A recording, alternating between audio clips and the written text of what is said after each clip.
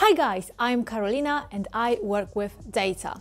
If you've been following me for a while, you know that this year I created as many as 4 MacBook Pro videos. I never really intended to talk so much about MacBook Pro. This is not a tech reviews channel. It sort of just happened to me. Let me explain. So first, I made a very short trailer video right after I bought the 13-inch 2020 MacBook Pro because I was thrilled to get my first MacBook ever. After I received the package, I recorded the second video with my unbiased review. Unbiased because this is not a tech reviews channel. I have no interest in talking good things about Apple or anything like that.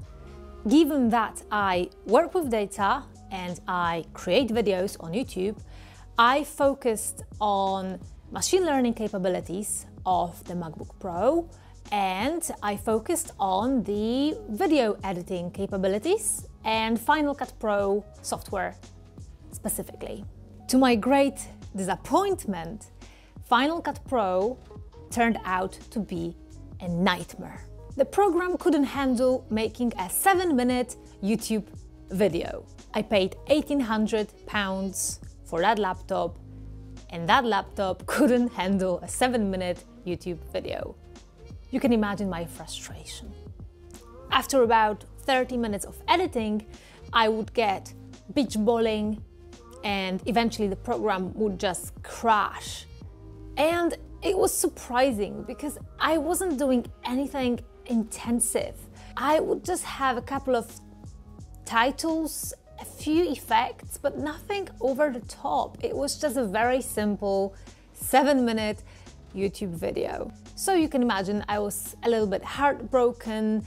I paid £1,800 for a laptop specifically in order to make videos, and I couldn't make videos. That was frustrating. I called the support multiple times. I followed every single instruction they gave me. Nada. I then talked with other people on Apple's forum, and it turned out that I wasn't the only one having that issue. Many people were facing the same issue, so it was a major problem. So, I kind of had a feeling that it has to get fixed eventually because, I'm not the only one facing the issue. People are getting angry, but I didn't really want to risk it because, I was still within that return window, so I could just return it and just get rid of the problem instead of waiting months for a fix that might never come, right? So I just returned it.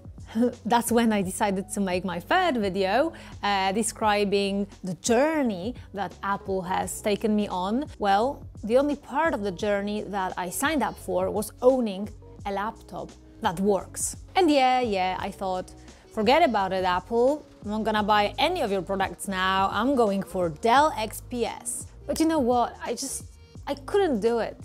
I really wanted to edit with Final Cut Pro, and I couldn't get myself convinced to using DaVinci Resolve or Adobe. I just really wanted Final Cut Pro because it is great for editing. It's got plenty of built-in effects. It is very simple and intuitive, so the learning curve is not very steep. And okay, look, I've got a full-time job.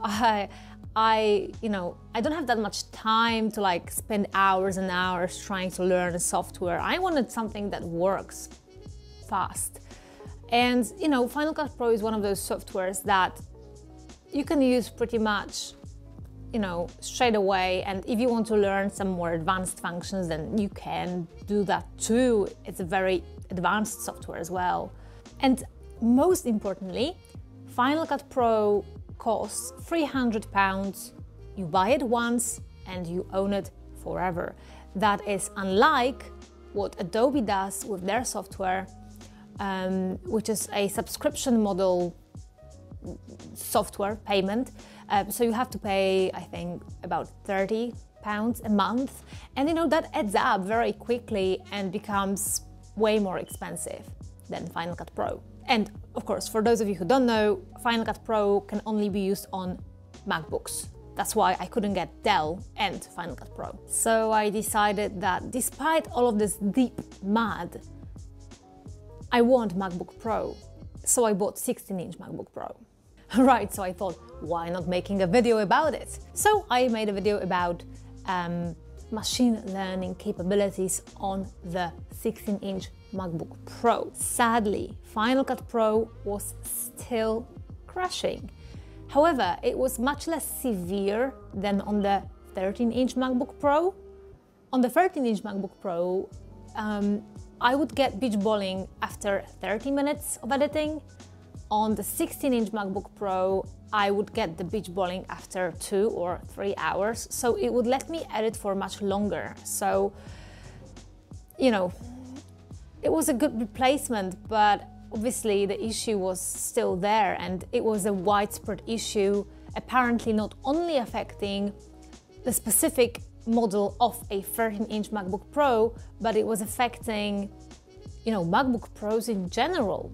And the reason why the beach balling was much less severe on the 16-inch MacBook Pro is that 16-inch MacBook Pro has a dedicated graphics card, unlike 13-inch MacBook Pro that has an integrated graphics card, which is worse.